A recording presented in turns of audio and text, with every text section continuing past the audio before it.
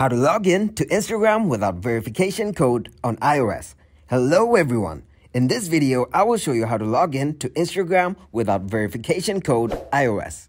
First, open your Instagram app and then type in your username on the login page.